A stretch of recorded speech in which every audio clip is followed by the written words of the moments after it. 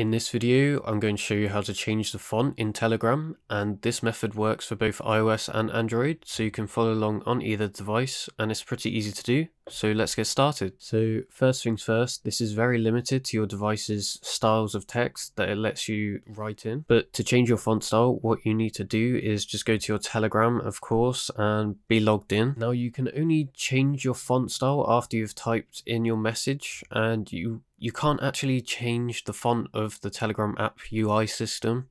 So to change the font style that you message in, just go to chats in the bottom middle of the page and then go to type your message like this.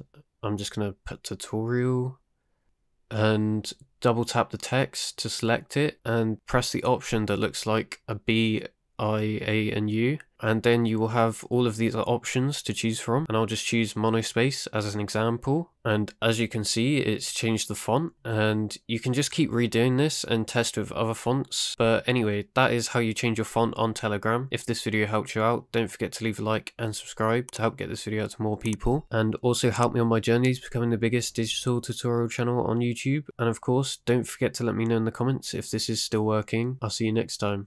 Bye bye.